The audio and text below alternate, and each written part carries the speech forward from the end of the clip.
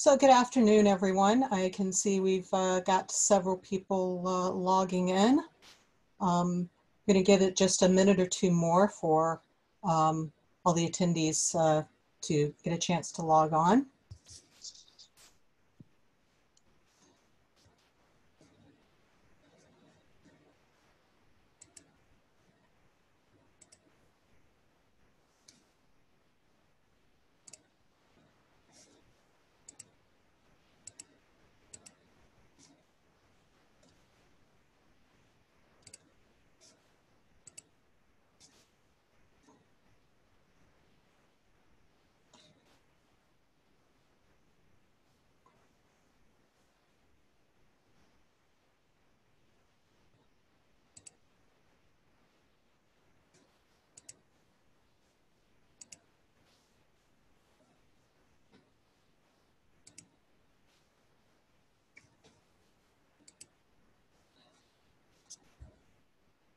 Okay, so I'm going to go ahead and get started.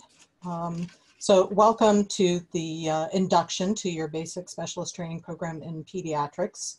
And congratulations on starting the program. So the pandemic has required that we do a lot of things differently this year.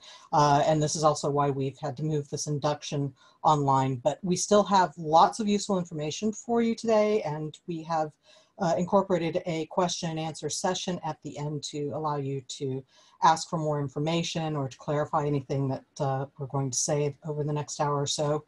So I'm going to ask all of you to please use the Q&A function in your Zoom. You'll see it there at the bottom or the side of your screen, depending on where you have your taskbar docked.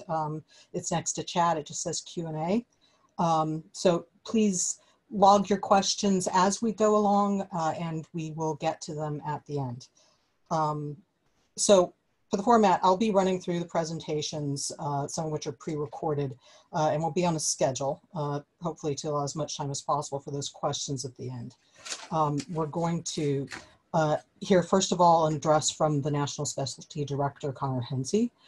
Then I will do a short presentation just to give you an overview of the program, some of the key elements of the curriculum and what to expect. This will be followed by an in-depth presentation from Aisling Smith, who's our CPI education specialist. In particular, she will be talking about how to track your training progress on ePortfolio. And then finally, we'll be hearing from a couple of your fellow trainees who have gone through the program and are going to be sharing the benefits of their experience, and they'll be available for the Q&A at the end as well. So without further ado, I'm going to go straight into the presentation from National Specialty Director Connor Hensey.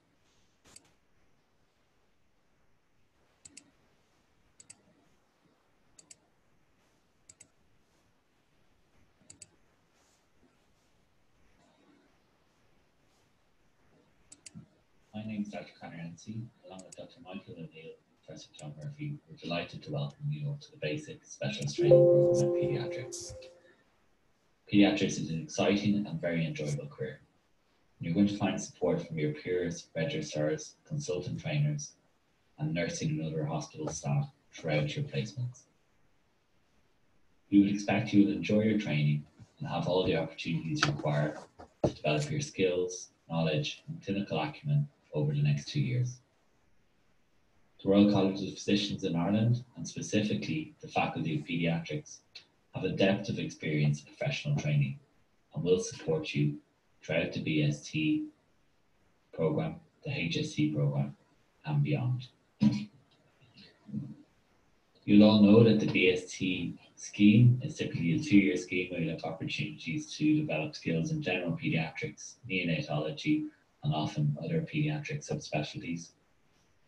And our role as your National Specialty Director is to support and guide you throughout this. With the RCPI, we are responsible for the oversight of the training program. And we'll be organising the study days and coordinating the other training opportunities for you over the next 2 years, along with completing your assessments and taking feedback. We know that for many of you, this is your first experience of working in paediatrics, and it can take time to get used to caring for both children and their families. This can be challenging and thought-provoking. We would encourage you to look after yourselves and try and maintain a balance between your work and training and your family life and other pastimes which are important to you. This is more important than ever as we're currently dealing with the COVID-19 pandemic, and life is very different for us all. We would have loved to have been able to meet with you face to face and get to know you a little better, but obviously that isn't possible at present. We will endeavour to continue to connect with you over the coming months and a number of short question and answer sessions so that we can ensure that you're settling in over the first couple of months of training. One of the most important aspects of the basic specialty training programs, and particularly within paediatrics, is the opportunity to connect with other trainees. We are a relatively small specialty, and it can be really important and helpful to develop a network of friends and colleagues. It is one of the things we were always told at the end of the scheme when we complete our final assessments.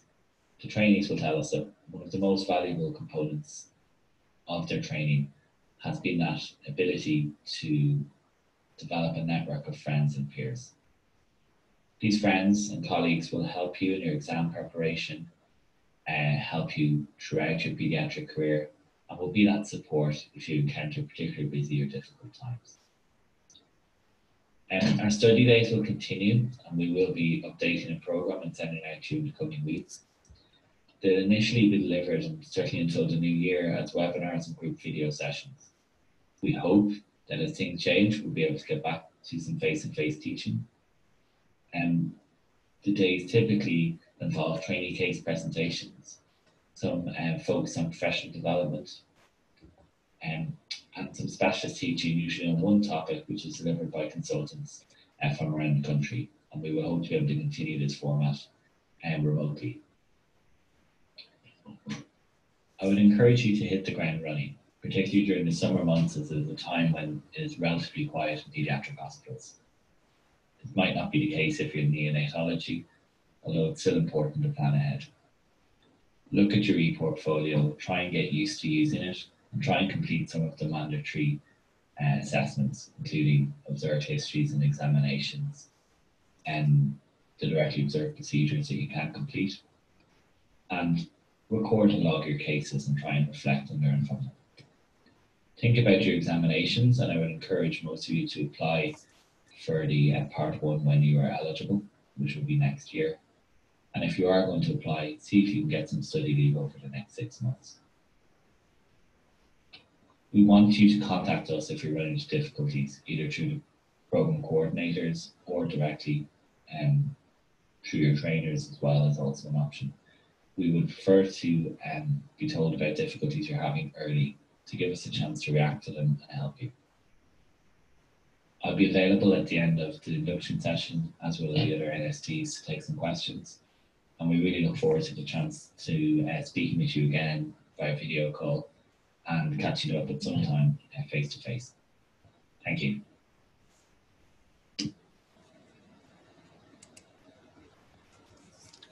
Okay, so that was Dr. Connor Hensey, and he will be on hand, as he said, at the end of the session for more,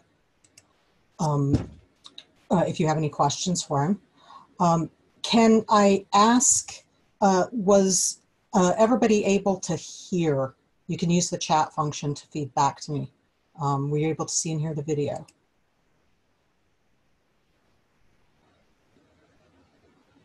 Great. Great, I'm seeing some yeses. Good stuff. All right, so this next segment, I'm actually just going to share my screen, my PowerPoint, since I'm here live. Again, please do log questions via the Q&A. We will be going through those at the end.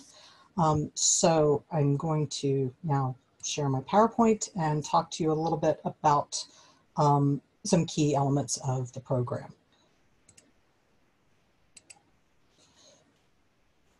So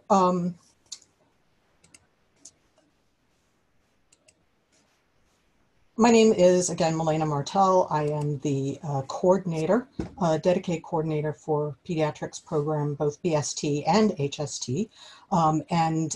These are my contact details. They're on the website, but you can probably reach me quickest through my email, milenamartel@rcpi.ie.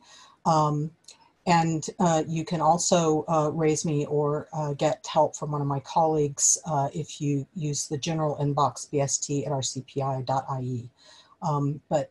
Please don't hesitate to reach out to me if you ever need anything. If I don't know the answer, I will find someone who does. Just a word about the governance of your program. So the National Specialty Directors have oversight of the Basic Specialist Training Program in Pediatrics. They are Connor Hensey, who you just watched a video from, and he's based in Temple Street. Dr. Michael O'Neill is based in Mayo, and Professor John Murphy is based in Hollis Street. There's also some regional training offices that are staffed by RCPI coordinators. So if you are in Cork, you can reach out to Fiona Collins with any issues related to your training. If you are in Galway, you can reach out to Sheila Kelly. And finally, if you're in the Midlands based on Limerick, you can contact Maura Graham. So I'm now going to talk you through, I'm going to talk you through the digital assets, some of the tools that and services that you have access to as trainees. Your first port of call is the RCPI website, you'll want to log in. If you don't know your login or haven't logged in some time, make sure very first thing that your RCPI username and password is correct. Once you log in, this will take you to the digital hub, there are a few different services we'll be talking through today that you access via this means.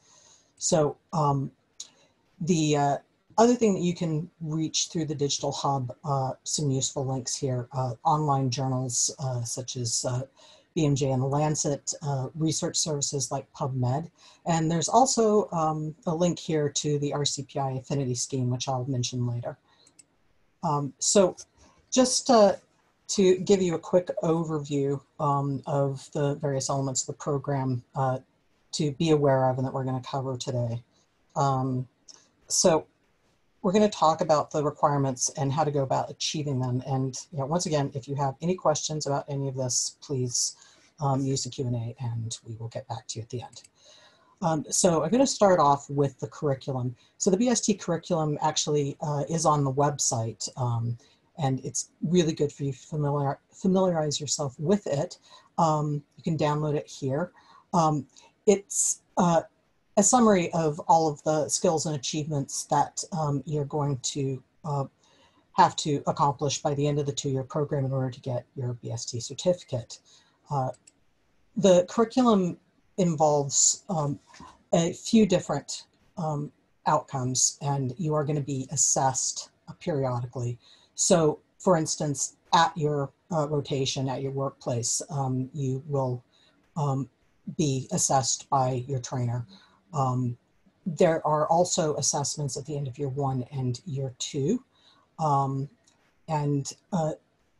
of the activities and assessments should be uploaded to your e-portfolio.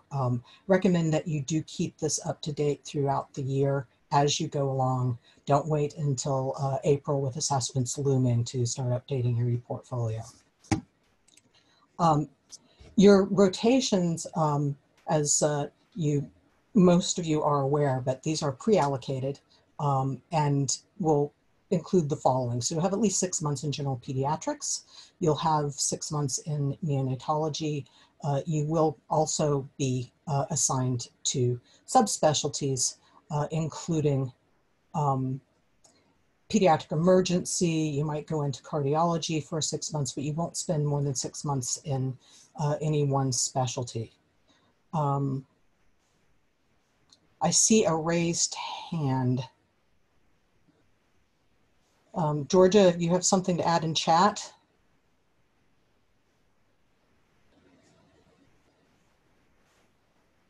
Okay, I'm going to carry on. So I'm going to talk to you for just a little bit now about courses and events.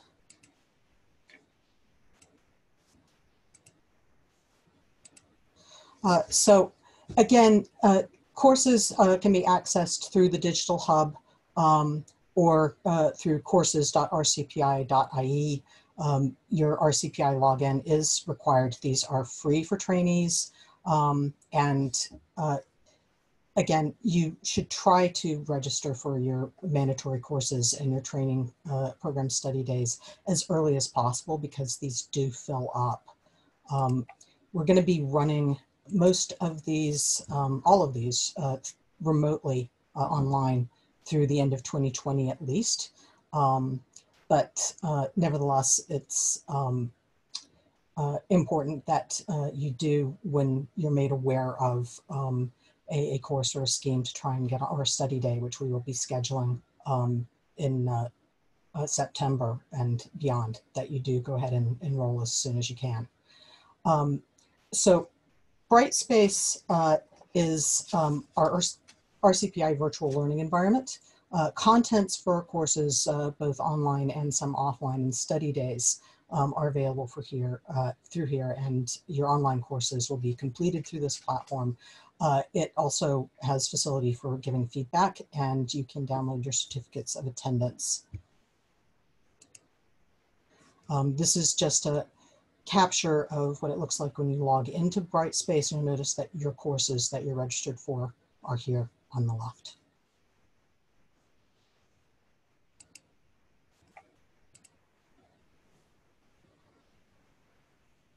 Okay, so I'm going to move on.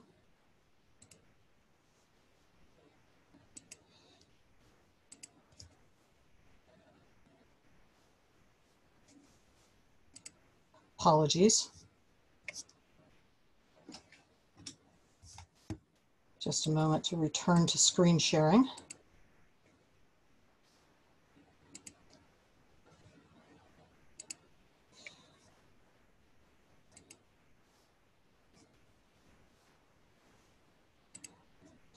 Okay, so in terms of your mandatory courses, we have, or actually we will be pre-allocating some of these to you as first years. So watch for an email about that. If you ever have inquiries about courses, if you're enrolled, when they're going to be offered, please contact courses@rcpi.ie. This is a clip from the Induction booklet, which we will be sending around. This is actually information based on when we were all, pre-COVID, when we were all in the office in the college.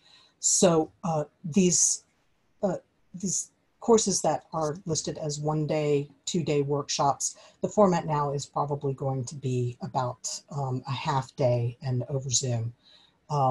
The online we talked about, you can access that through Brightspace. Note that some of the requirements you need to arrange yourself. They're run through external organizations or arranged locally. So please do keep those in mind and watch for updates from when those are offered again, and make sure that you sign up. Just wanted to quickly mention, there's other learning opportunities coming up all the time, both through the college. Keep an eye on Brightspace and the faculty page. You'll get emails from me, but also at your site, there may be opportunities, a doctor there with a particular expertise, chances for you to get a lot of exposure. So please seek those opportunities to learn. Talk to your trainer when you get to site about what some of the particular opportunities available to you might be. And again, I mentioned Brightspace as a place where lots of events, not just courses, are available. Once you've registered, there's actually a useful calendar there that you can check on to see what's coming up. And if you ever have any questions or need help with Brightspace, our CPI operates a help desk, which you can see the contact there. Okay, so I'm not going to go into a lot of detail about ePortfolio because Aisling Smith is going to give a more extensive presentation here shortly. But I did want to, again, point out to you that this is accessed through the Digital Hub. And you can see here where it says New ePortfolio when you log in. So this is a record of all of your training activities, whether it's directly observed procedures or you've passed your exam, RCPI forms for the end of post, all of that goes into your ePortfolio. And it's tracked against the training requirements for your BST and Paediatrics. It also is set up such that once you've completed an activity, as required, you submit it directly to your trainer to sign off. So this is why it's really important that, this is what you will see when you log in, it's really important that we have your specialty, your training, and your trainer entered. We are currently updating this as we speak, but going forward, if you happen to notice that you're not able to submit something because you don't have a trainer assigned, please get in touch with us right away so that we can update that for you. So just to recap and some useful tips, make sure that your post and trainer are correct. You'll want to meet with your trainer if you haven't already done so this week and agree goals for your post. And there's a personal goals form that you should complete and submit. Try to record your activities on a regular basis. Some of you will want to do this immediately on the day. Some of you might want to set aside time every few weeks to update your ePortfolio, but do try to do it as you go along. And please do try to submit all of the records that are associated with your current post before finishing in that post. Okay, I'm going to move on quickly now to pediatrics exams.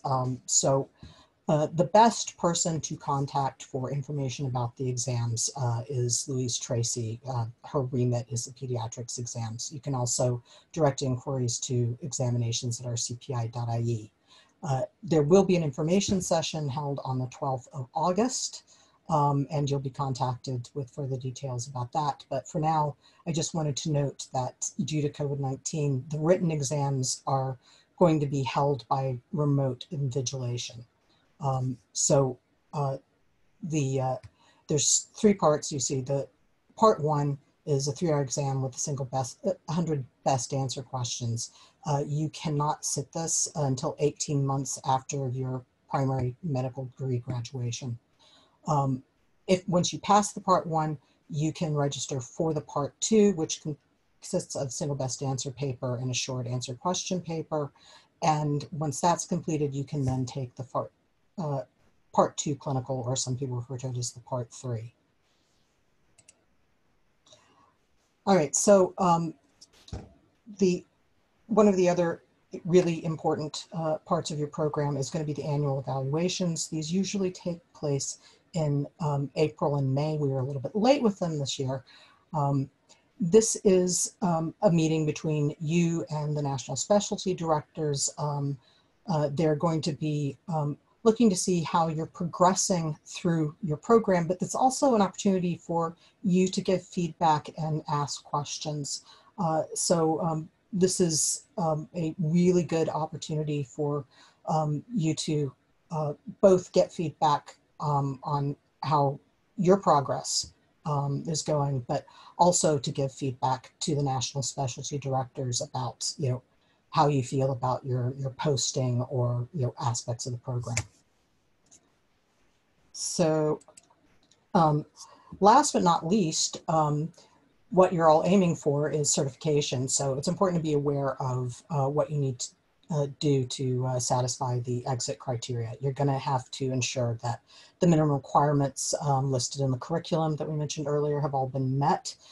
You're going to need to have the end of post assessment forms completed for each of the rotations that you've done. Of course, you'll need to pass your MRCPI examinations, and then you'll need to have uploaded certifications and your diploma in order to be signed off and as successfully having completed the program. Just very briefly, I wanted to mention some of the benefits. You'll be getting an email from me soon if you haven't already regarding the Student Leap Card. So you get a free Student Leap Card. Applications are now open, and you do need to have those back to us by August 12th. You also, as we mentioned earlier, have access via the website to medical journals. There's also, for those of you that maybe would like a little bit of COVID-safe retail therapy, there's a reward scheme that offers discounts on shopping, and there's some good deals to be had there. Very good benefit is that you have free access to master classes and conferences operated by the RCPI. So just to wrap up, key points to remember: be familiar with your curriculum, meet with your trainer, make yourself familiar with the RCPI Digital Hub and the digital services, get started on your e-portfolio now and maintain it as you go along. Be aware of your course dates and register for course dates and study days early. Look for other learning opportunities available to you throughout the year and at your site. And finally, be thinking about your exams and preparing to take those at your first opportunity. Some of you may find that you need to get some additional support or information through your program, and it's important to know that there's lots of places that you can go for help and lots of people that are available to support you. So this starts with your trainer, but also you can go to the national specialty directors, and of course you can come to me. As I said, if I don't know the answer to a question that you have, I will find someone who does. There's also the regional site coordinators I mentioned earlier in Cork, Galway, and Limerick. Sites also have a trainee representative that you can make contact with, or an SPR. Your peers are frequently good sources of support. There's a trainees committee, and you can reach out to trainee committee representatives. Medical manpower or occupational health at your training site. And finally, RCPI has a dedicated health and well-being department who you can reach through wellbeing@rcpi.ie. Okay, I'm going to leave you with a few links on the RCPI website. Again, if you're looking for the BST training curriculum, that actually is downloadable from about basic specialist training. It's also useful to check in on the Faculty of Paediatrics site. There's lots of announcements about upcoming events, recent developments in pediatrics, and links to the training programs and guidelines and so forth. The documents that you might need as you're going through your program and policies, including a BST training guide, are available from Important Documents for Current Trainees. And as I mentioned earlier, we have a dedicated health and well-being department, and you can read about what they do and how to get in touch via this link. So thank you to all of you for your time. Best of luck in your program, and I am now going to turn the floor over to Aisling Smith. So once again, I'm going to ask, just before I change over, was everybody able to see my slides? I'm happy to share that presentation around afterwards.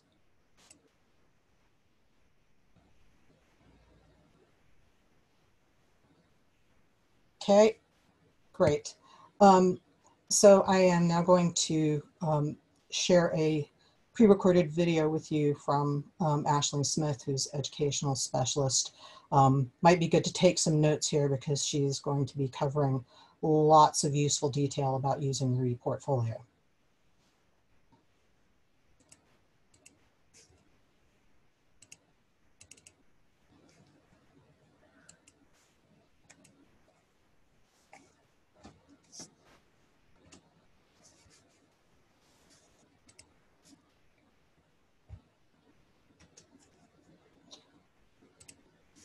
and apologies.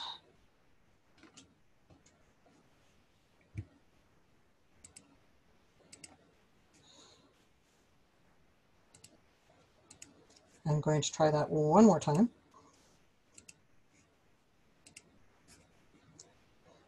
Okay.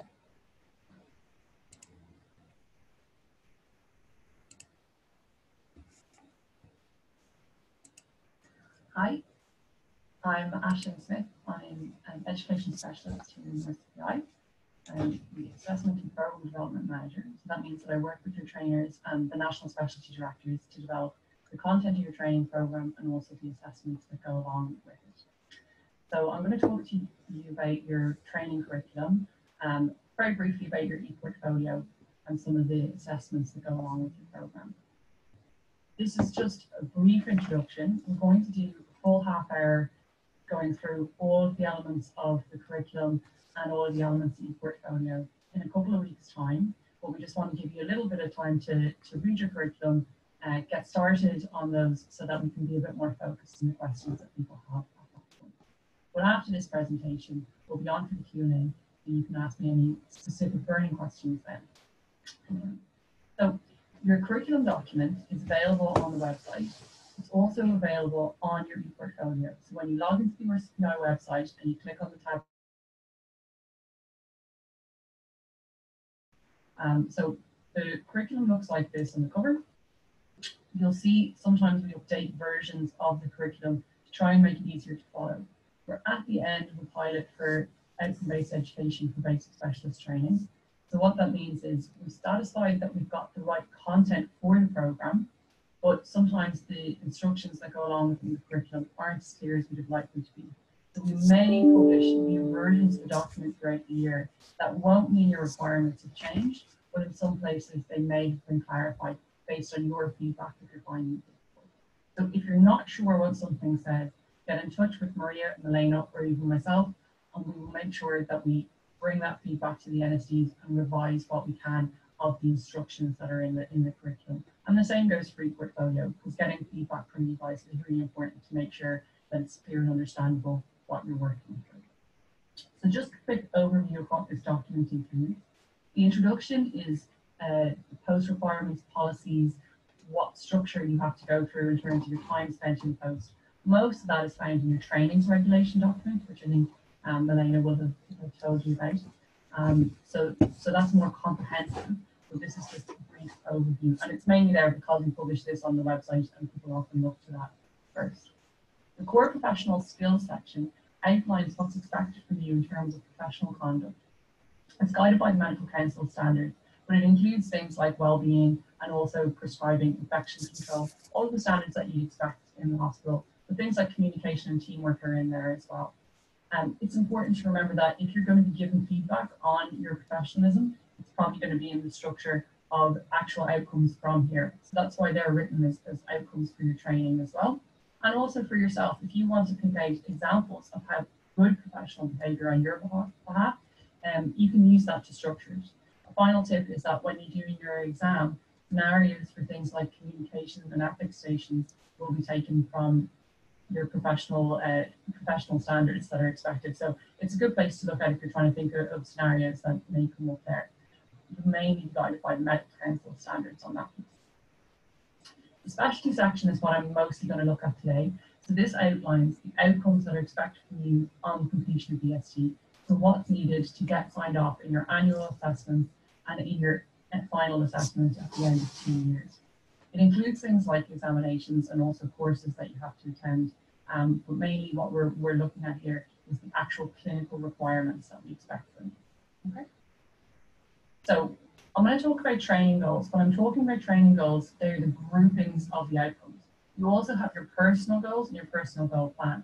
Your personal goals should be based around your outcomes, but also your overall career goals. So what you're going to achieve in a post. And it's important to talk about them because there might be some posts that you're in that are better opportunities than others to complete outcomes. For example, certain procedures might be easier to get in one hospital over another. So the training goals reflect your continuum of progress. They're evaluated at the end of each post, and they make the main structure for your end-of-year evaluations as well. The outcomes are more focused on your workplace-based assessments.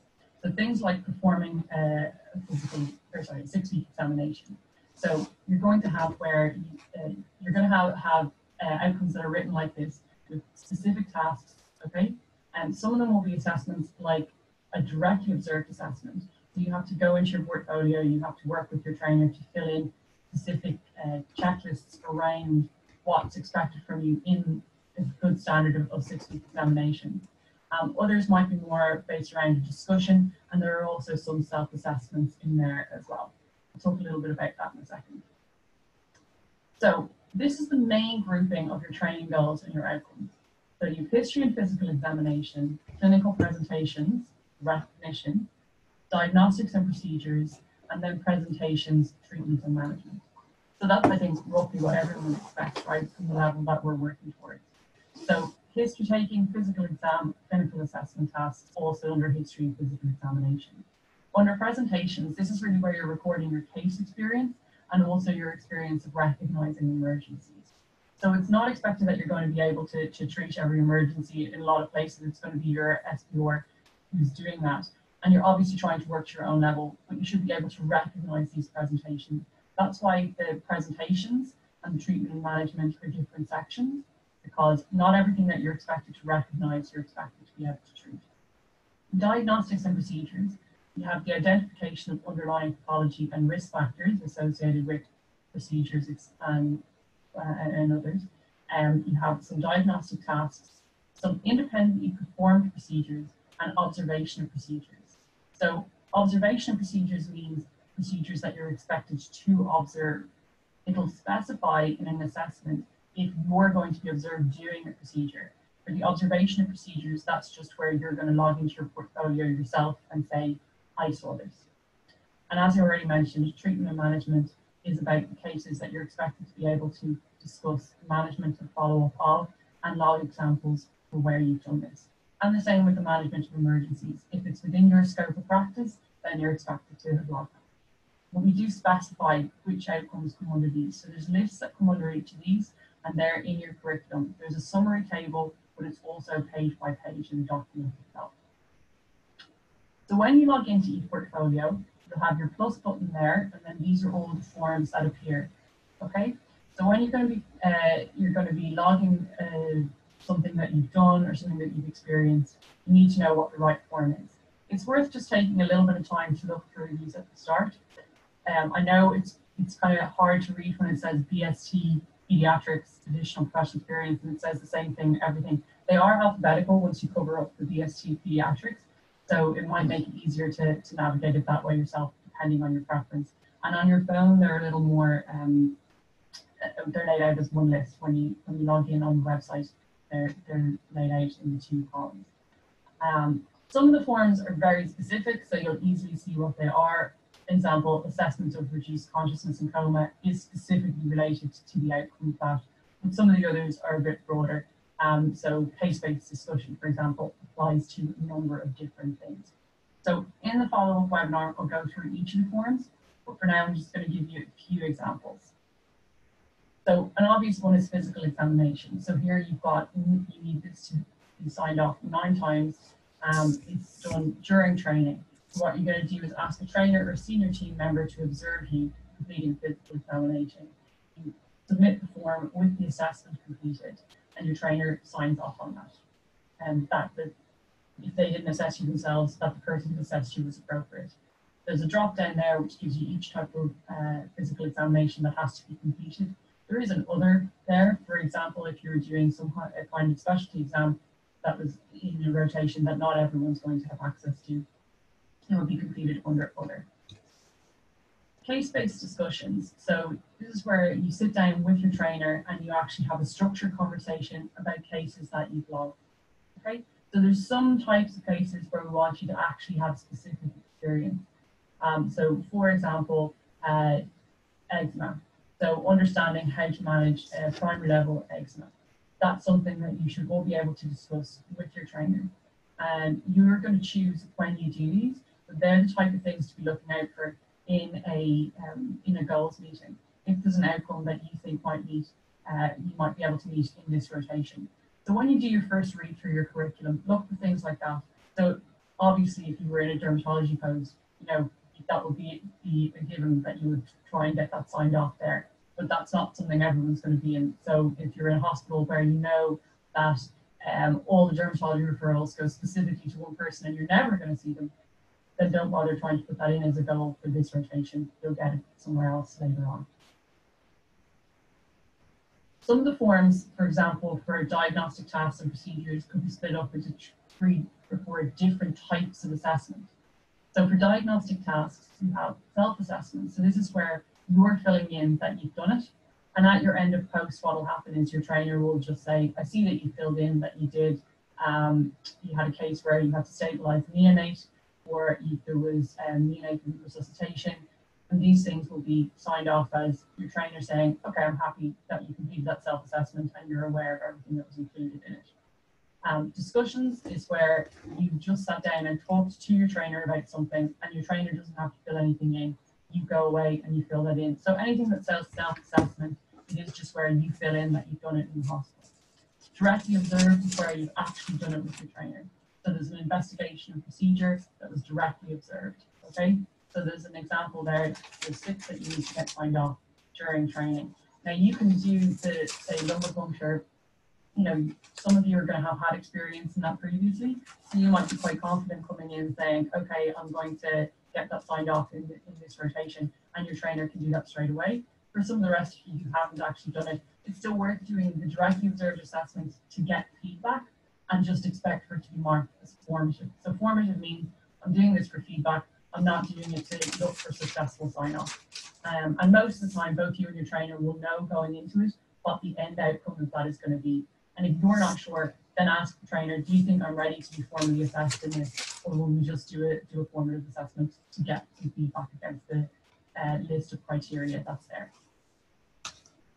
So when you sit down to make your goals with your trainer, have read through your curriculum so you know roughly what you're doing, and also have a bit of a think about where you're going long term. This is just your first rotation, so you don't have to know where you want to be at the end of BSc. But if you have an idea, start thinking about working towards that now and getting experience towards that. Especially with things like research or audit, you don't have to do those things at BSc. There will be opportunities to, say, get your name on a paper or do presentations, and they're worth thinking about, especially if you're coming in having already had a year or two's experience in pediatrics, or maybe you've already got some parts of your exam. You know, it's good to start thinking about doing those additional things and have those conversations with your trainer. But for the vast majority of people, what you're looking for in your first goals meeting is what requirements are specific to this post. The neonatal ones are going to be really obvious. If you're in a neonatal post, you want to pick them out and do them first. For some of the others, you want to say to your trainer, you know, will this be a good post for me to get this experience? And your trainer is going to give you a pretty good steer on that most of the time. So try and do that early on, and it'll take a lot of the stress out of it. So do be, most people know the SMART goals acronym by now. You've probably encountered it 100 times at undergrad and everything else. But be specific. Make sure that your goal is measurable. Make sure it's going to be achievable. Don't put in something that you're just not going to get the opportunity to do in post. Be realistic with yourself and make sure you've given yourself a timeline on those things. Your goal for post 1 could just be to register for an attempt for your part 1 of your exam. They don't have to be super ambitious either. So just be kind to yourself while you're settling into the program. So when it comes to your program requirements, as I've already said, know what the outcomes are. It's going to make it easier to go through. Plan for your exams. So ask your trainer, you know, and ask other people who are coming into posts or leaving posts how busy different posts are. That's going to give you an idea of whether you're going to be able to actually get time to study for your exam and prepare for it. The exams are based on case-based experience. So the trainers are writing them based on cases they're seeing with their trainees in the hospital. There's not going to be anything exceptionally hard there. There is some things that you do have to have read up on, up-to-date literature, up-to-date guidelines, things like that. We'll have another webinar session that's specific to exams for anyone who hasn't sat those. But mainly what I'm saying to you right now is plan the timeline around that. Give yourself the opportunity to fail one part of the exam. It's not set up for you to fail, but it is set up to measure your experience that you have. And you know, it's no issue if people don't pass everything first time. It's really common. So just leave yourself enough time to at least plan that you might need to resit 1 or 2 parts of the exam. Take advantage of learning opportunities that are there. The courses that are run for a specific reason because there's feedback on a need for them from the past. Do make sure you turn up if you go onto a course, and do cancel if you're not going to turn up. You're pre-allocated onto a lot of your courses, as Elaine has already said, but there will be some other opportunities that come up. The NSDs in Paediatrics put a lot of work into making sure your study days are really good opportunities to learn up-to-date information. That's going to be really important as well when you're coming to learning for your exam, but also just for clinical practice. And hopefully, if we're able to run more of them in person this year, obviously we don't know how that's going to go. You know, they're really good opportunities to get to know the other people on your program. Grant rounds, MDTs, guest speakers, all of these things are really good learning opportunities in hospital. Remember that a lot of the resources in our CPI are free for you. So do watch the website, and if there's something coming up like a masterclass that you're interested in, do join it, because there are going to be things outside of your specialty like leadership, quality improvement, things like that, that you can sit in on, and they might give you an idea of where you'd like to go longer term with your career.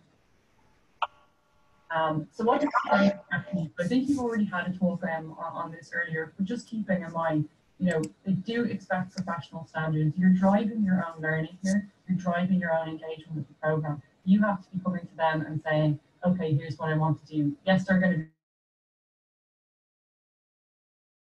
busy as well. So you need to make sure that you do things that make it easier for them to help you get to where you want to be. Do communicate your leave on time. Do manage your time. It's going to make things less stressful for everyone.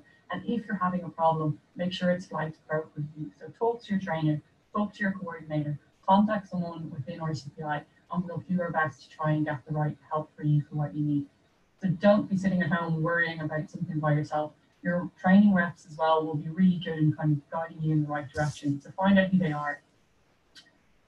So initiate 3 assessments at least in your first post, okay? So you need to initiate your goal meeting. Then you need to follow up with your trainer to make sure that you do at least some observed assessments. If you do at least 1 observed assessment in each post, you're not going to have any difficulty getting through all of them in 2 years, and you're not going to be chasing up at the end to get your portfolio completed. Prepare for your end of post, so make sure everything's filled in. Do try and at least be that person who fills out your portfolio at least once a week, but realistically, you should be able to actually fill it out daily. But I know that that's not always, you know, people don't always have the capacity, just mentally even, to do that at the end of the day. But try to get in good habits with it early on, and you're going to make life easier for yourself throughout the program. Finally, seek out opportunities to learn. If there's something that you want and it's not available to you, or it's not obviously available to you, talk to your trainer, see if you're going to be able to get an opportunity for that. See if there's something being run by another specialty that you might be able to get involved in, so that you can make the most of the time that's there for you. And also, you know, actively just read into what's already being offered. Do check up on things regularly. And sometimes you look at stuff and say, oh, that'd be really good, I'd like to go to it. And you just forget about it or forget that it's on. So try and put things into your calendar if you see them advertised. Because even if you're really enthusiastic about the time, you don't necessarily always remember it. So I know that's quite a lot of information. As I said, we're going to have 2 follow-up webinars on this anyway, one on your requirements and one on your exams. So both of those I'll be involved in. If you have any questions that you want specifically addressed on them, you can send them in advance. In the meantime, if you've got anything, just direct it towards Milena, and we'll make sure that we get an answer for you. And I'll be on in the Q&A at the end. So thanks very much, and we'll hopefully see you all in person at some point and talk to you again soon.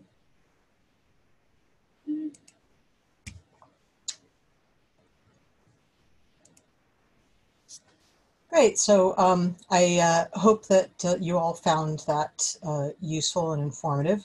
I'm just aware of time, but before we go to the Q&A, we have a couple of presentations from trainees who've already gone through the program that I think that you'll really appreciate having a perspective that isn't RCPI or one of the program directors. So I'm going to start by introducing Sarah O'Loughlin. She has a presentation for you that involves some useful tips for surviving on call.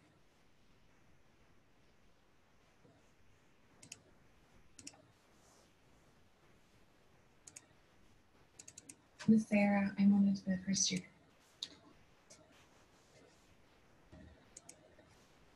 Sorry, give me just a moment and I will get that pulled up again.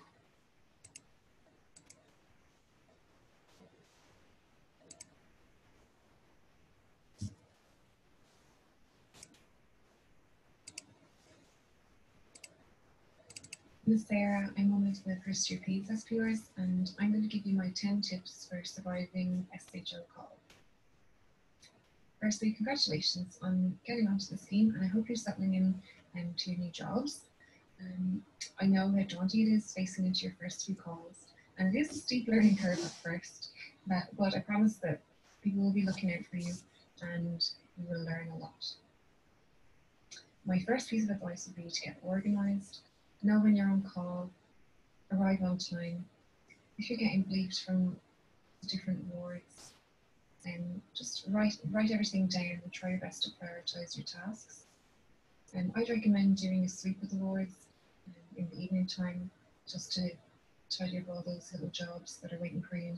And it's also important to know where your next meal is coming from, so know when the canteen closes, or bring your own food, but don't be surviving on tea and toast every time you're on call. I'd recommend downloading some of these really handy apps. The first one is the Common Formulary. It costs $5.99 to download, and it's got all of your drug doses, and it's got your antimicrobial guidelines. The second app is the RCH clinical guidelines. This one is really good if you're working ED or if you're in a paediatric assessment unit, and it literally has a guideline for like every paediatric presentation, and you should obviously be using your local guidelines too. In neonates, the Billy app is great for accurately plotting the bilirubin on a phototherapy graph, and Neomate is great for calculating drug doses and knowing lines and tubes for neonatal resuscitation. I would recommend learning off how to calculate your maintenance fluids, because it's probably the thing you'll be asked to do most often when you're on call, on top of charting paracetamol and ibuprofen. So the calculation that is used most often is 100 mils per kilo per day for the first 10 kilos, 50 mils per kilo per day for the second 10 kilos, and 20 mils per kilo per day for every kilo after that. And we generally use 0.9% saline and 5% dextrose for our maintenance fluids. There are lots of online calculators that you could use to calculate this, but I think it's one that's worth learning off the top of your head. The next piece of advice would be to prescribe clearly and accurately, because if you don't get it right the first time, you will get bleeped to correct it later. Pediatric nurses are not going to let you away with much. So make sure that your handwriting is legible, and don't use generic names unless it's an exceptional circumstance, and check and double check your drug doses. Use the BNF, it will be on every ward, and if you're not sure about something, just ask someone to check with you. So the next tip would be to listen, particularly to a worried parent, because parents do know their children best, and if they're really worried that their child has deteriorated or that their child is very sick, they're probably right, so it's definitely worth listening. And secondly, you should definitely listen if a nurse is calling you to say that they're worried about a patient, because nurses are excellent at picking up on a sick child. So if they're worried, then you should be worried too. Now this is probably the most important piece of advice.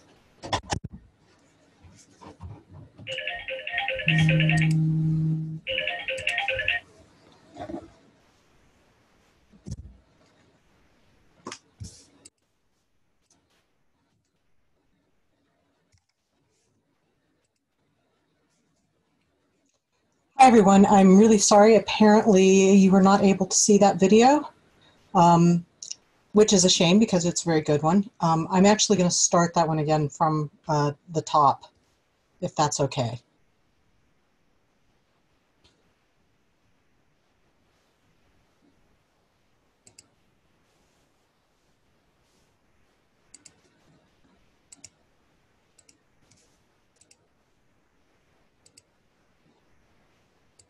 Miss Sarah, I'm one of the first year PEDS SPRs, and I'm going to give.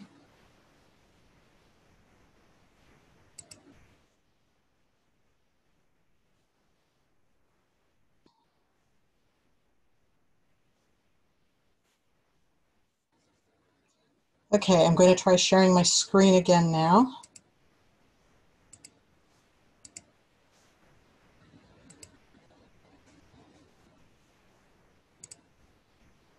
Right, 10 tips for surviving SHO call.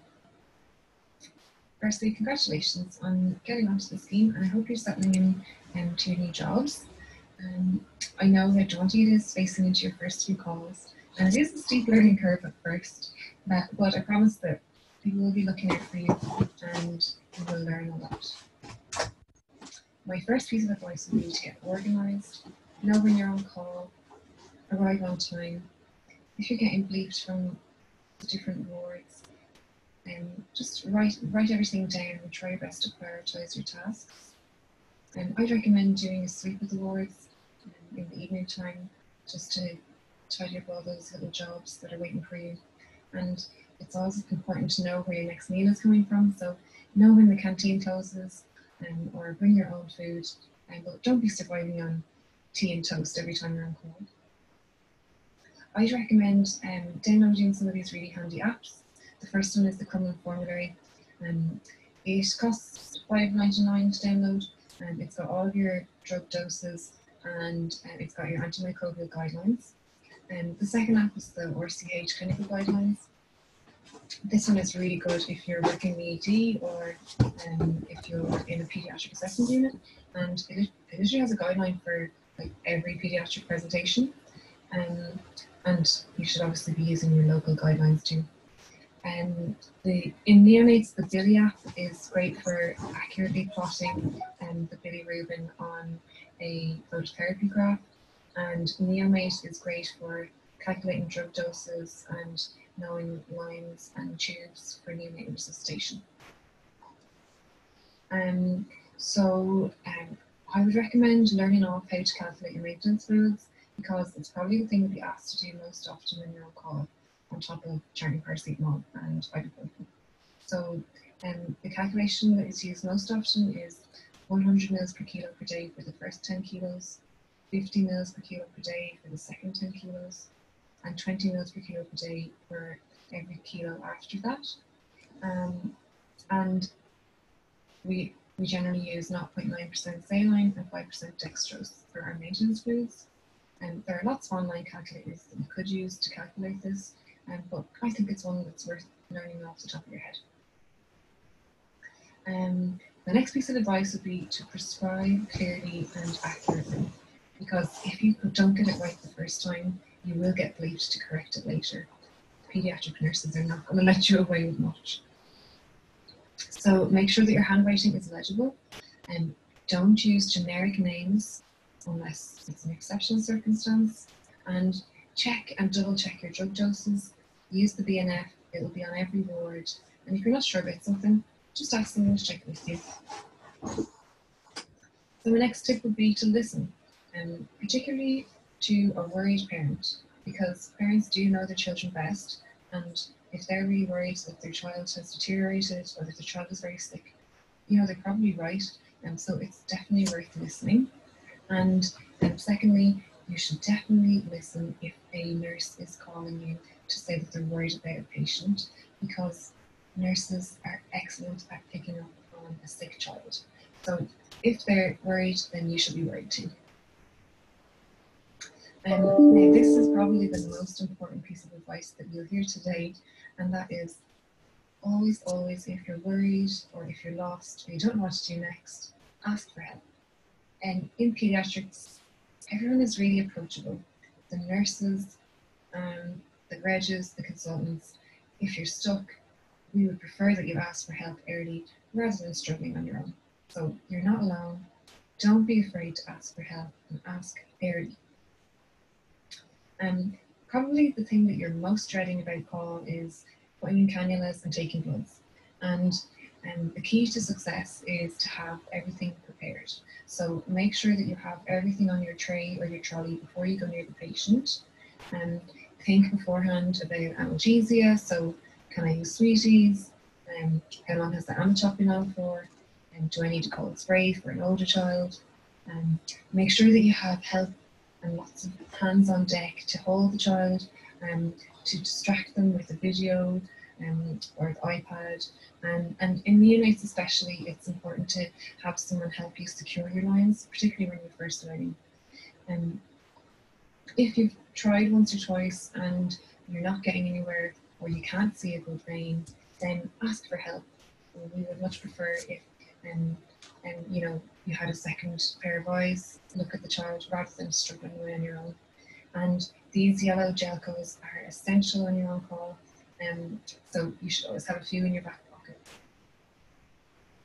And there are a few things that you can do to make life easier for the on-call SHO. And so, for example, if you have a long-term patient, just check on a Friday if their drug cardiacs needs to be rewritten, just to save the on-call person rewriting the whole thing on Saturday. If you have a patient on the ward who you think might need to be reviewed later on, or who needs to have bloods done, give the on-call SHO a call or a text before you leave. It'll help them to plan their evening a bit better. And in neonates, the weekend baby checks can be really busy. So if you can, on Friday, get as many checks done before you go home, and it will make life a lot easier for the weekend baby check person. Goes without saying that you won't be able to look after anyone else if you're not looking after yourself.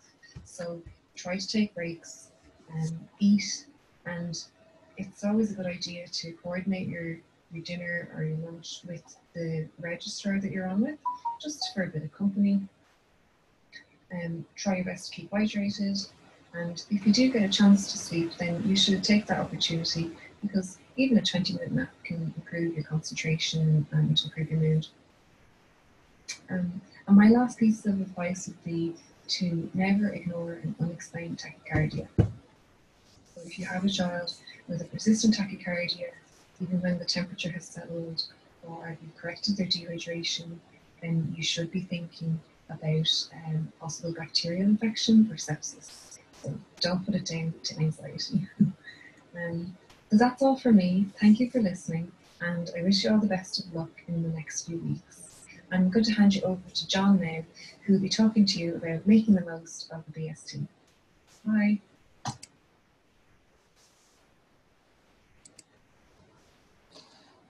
Great. So I am going to now play our last video. Sorry about the glitch there earlier.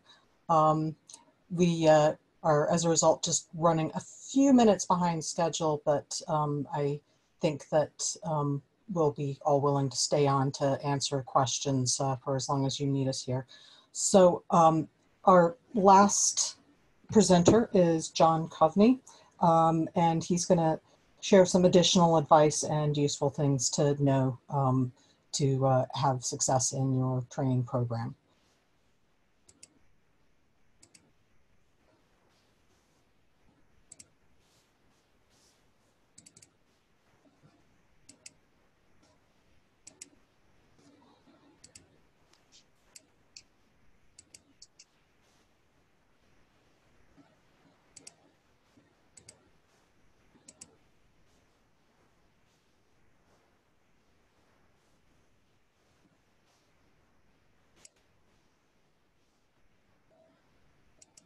Hello, John Coveney is my name. I'm a first year SPR, and I've been asked to talk to you guys today at your induction regarding some of the non-clinical aspects of the BST, and to try and give you some tips based on my experience with the programme.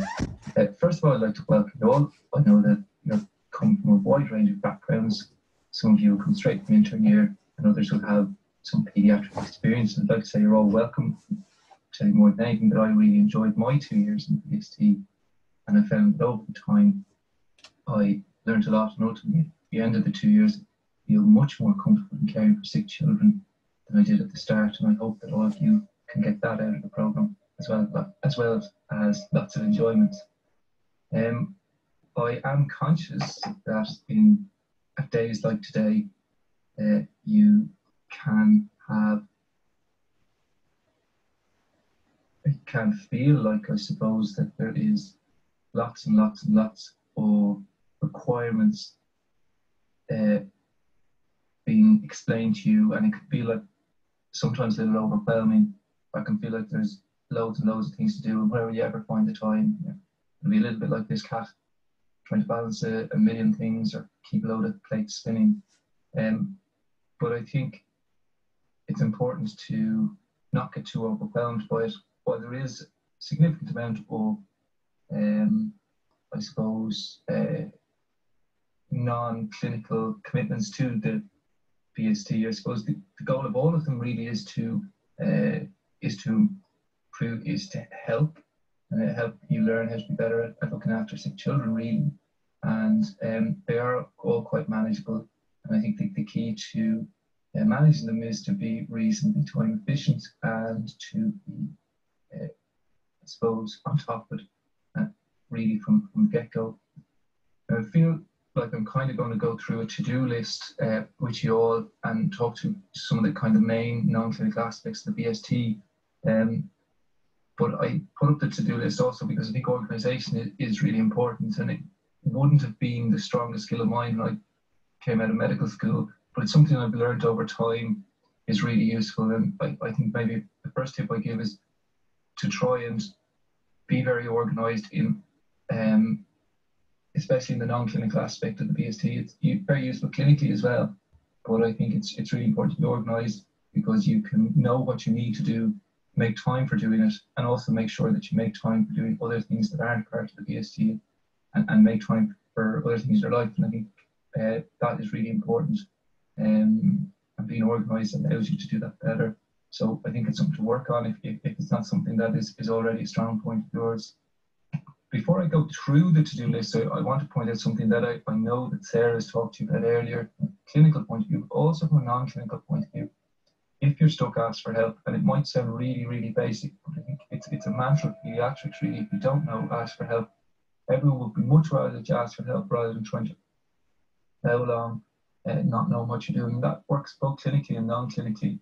And actually being part of the BST, while there's loads of additional responsibilities, you do get additional support. So you have the college, and you have, that includes the NSDs who will be here today, and also those working for the college to support you. So you do have lots of people to ask for help if you're struggling. And I think if I was to give one message and you were to ignore everything else I said in this presentation, that if you're struggling with anything on the BST, ask for help early. I put a list of other people you can ask, and I think often the Regis who just completed the BST are a great help, or the SHOs maybe who are their second year of the BST, a lot of tips. Anyway, back to the to-do list, and I want to talk about a few different things that are part of non-clinical components to the BST and give a couple of hints. First is regarding exams. I think I'll just explain how they work.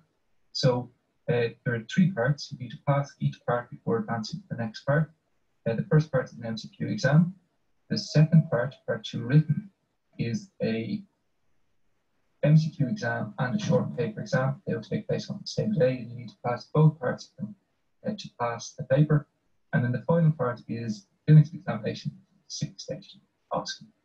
In terms of preparing for the exams, I've read the short time slide here, so I'm not going to go through preparing for the exam, but I'll point you again in the direction of SHOs and registrars recently completed, and they'll be probably the best people to give you guidance on how to best study for the exams. But there is lots of resources available.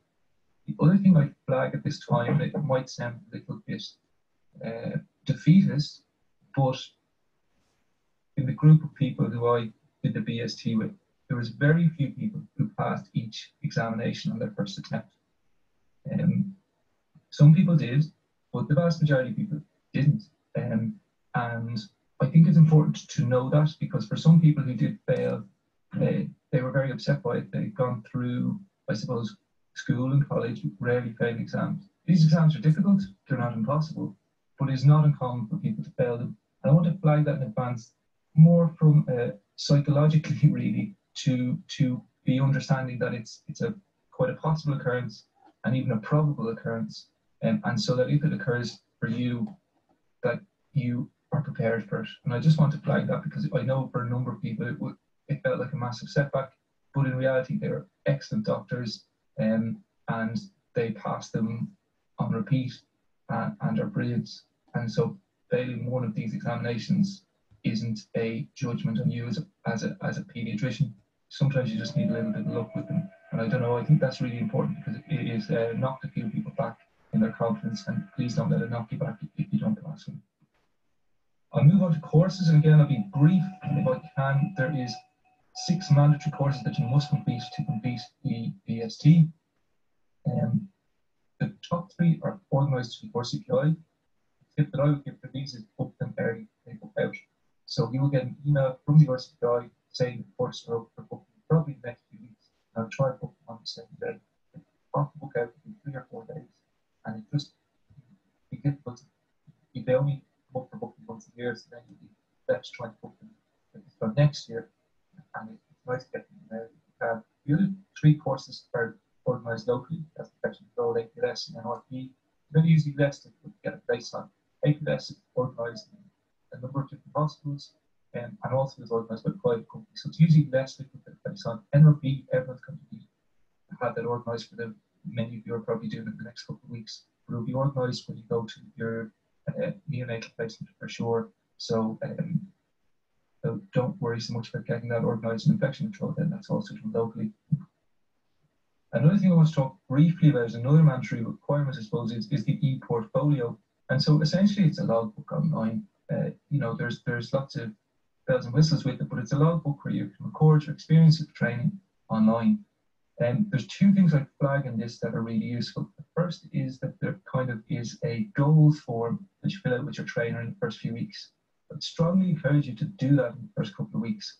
This is something that you may need to take ownership of, and you may need to go find your trainer, arrange a time to meet them, and set goals for the 6 months.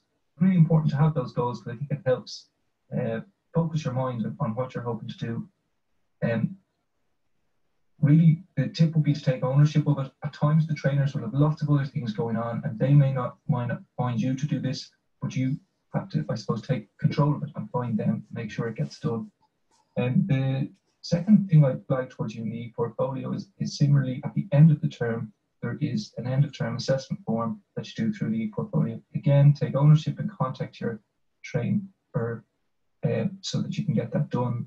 Colleagues had trouble in that they maybe left it to the last minute and their trainer was away maybe on the last week of the rotation. So I'd be keen to advise you to contact your trainer, you know, maybe with 2 or 3 weeks to go in the rotation, say, look, we need to set half an hour or an hour aside to go through this form at the end of the placement. It's a requirement, it's something that you have to do. And if you don't do it during your time in placement, it gets really difficult to go back to a hospital. It might be a long way away from where you moved on your next job. So those 2 forms are things that really I'd like to flag.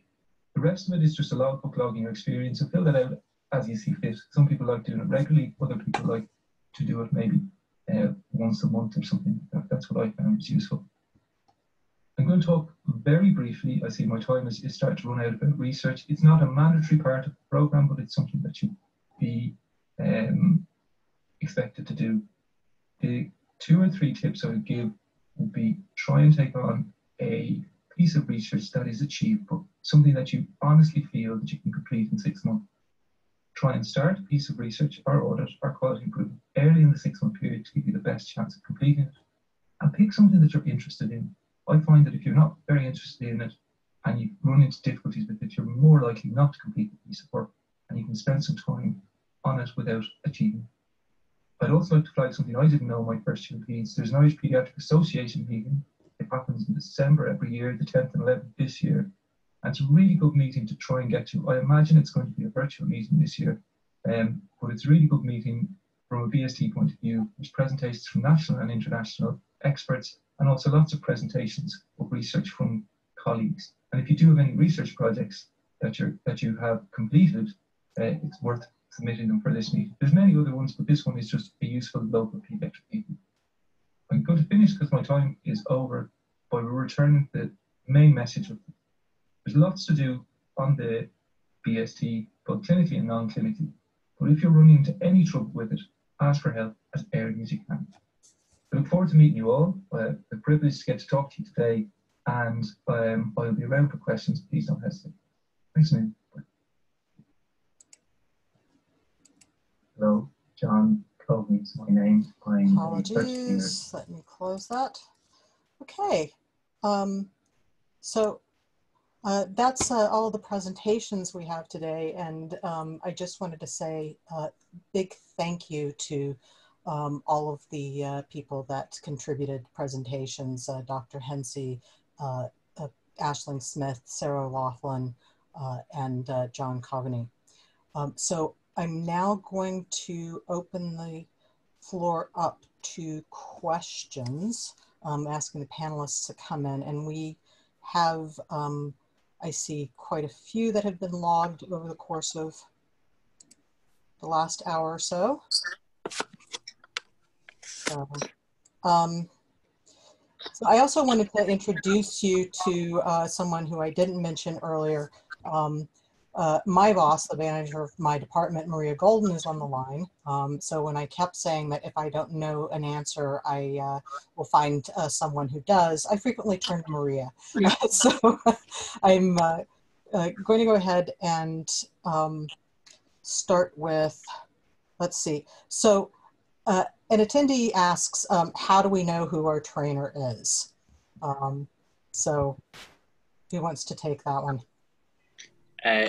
Sorry, I can take that one. So your trainer is typically, usually in each department, you will be assigned a trainer, and usually that will be a consultant who's completed the train the trainer program with the RCPI, or if they haven't been able to have access, they'll be assigned a place in the next 6 to 12 months. So typically you will be assigned within your specialty, and your trainer should let you know. The college will usually have a list of those trainers, and sometimes there is a bit of movement. So if you're not certain, because in many cases the post would have been associated with 1 or 2 consultants, and now sometimes those departments have increased in number to 3 or 4 consultants, just ask the kind of head of department or the lead consultant, and they should be able to tell you, and then check in with Alana or Maria and say, you know, I've been told this is my trainer, is that okay? Or alternatively, if they're not sure, just clarify with the college and we'll get that info to you. So I suppose it really depends. Sometimes some rotations would have 2 BSc trainees, sometimes they have 1, so it does vary a little bit. But they're assigned by the college, and then there's a little bit of movement depending on the number of trainees and the available consultants. Okay, is that fair? I just add on to what Connor said there.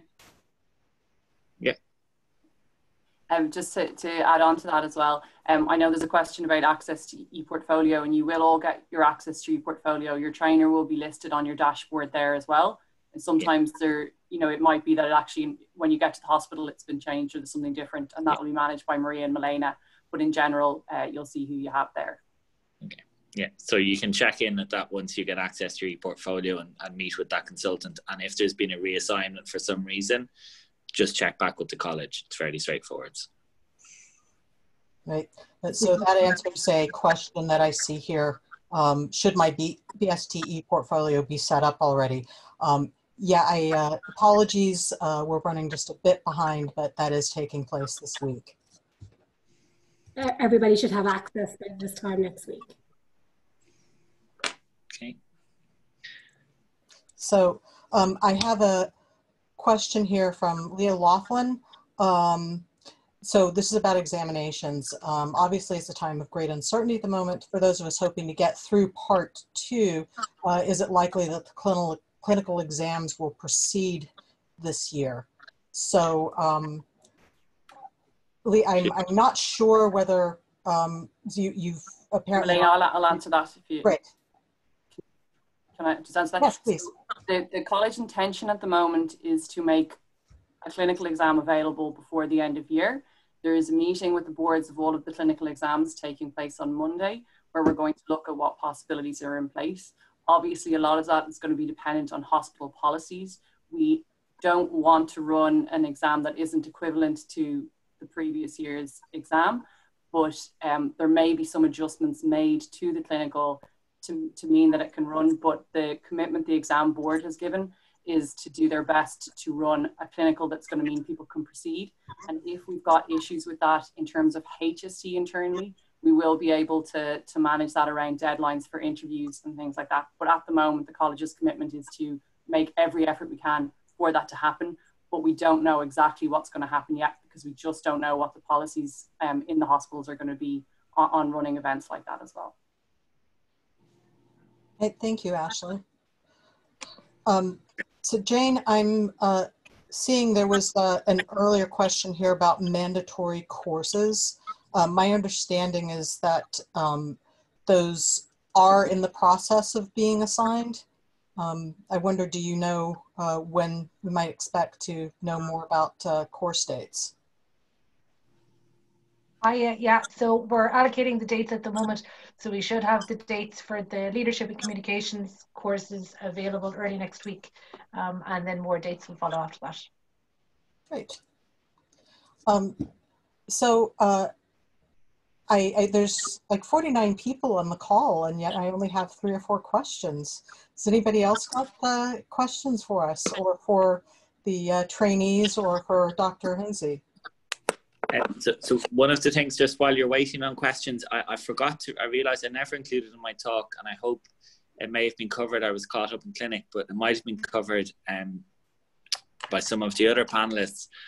But one of the things that my role as part of my introductory video, and again, those videos are a little bit artificial and it's hard sometimes to put them together. But one of my roles was to kind of explain, I suppose, where the BST fits in and what our goal is overall with the BST program.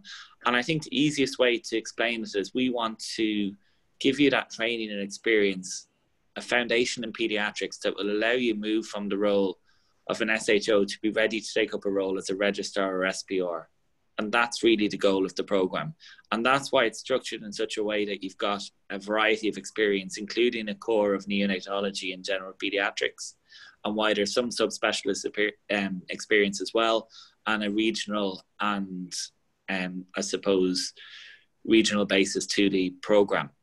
And that's again what the mandatory courses, the examinations, and all the training days are building towards. So I think it's nice to have an idea of what is the real goal of the program, and that's what we want. We want to instill, I suppose, ideally, we want you really to develop a love and enjoy the program and enjoy your pediatric training, and it's working towards getting you ready to the next stage and developing those core foundation skills. So just in case, because I realized I didn't quite cover that in my introductory talk, so I just wanted to make sure I was clear about that and everybody has an idea of where they're going. Great. Milena, could I just add on about mandatory courses there as well? Just obviously we're allocating this year, so that's a change because there were issues with people getting spaces in time. A lot of the reason for that was to do with people, having no shows on the courses and empty places being on courses that are running. So that's one of the reasons we're saying, if you've got a problem with attending, do get in touch. I know sometimes things come up last minute, but it means that we can give places that open up to people. But it shouldn't be a problem this year. And if at the end of running all the pre-allocated courses, everyone still hasn't managed to attend for some reason, just get in touch and let us know what happened, and we'll do our best to put you on to another course. And if there's a significant amount of people, we'll run an additional course at the end of the year. But do try and get to the date that you've been allocated. It's just going to make life easier for you in terms of getting all those out of the way. Okay. So I think maybe that answers a question. We got quite a few questions that just came in.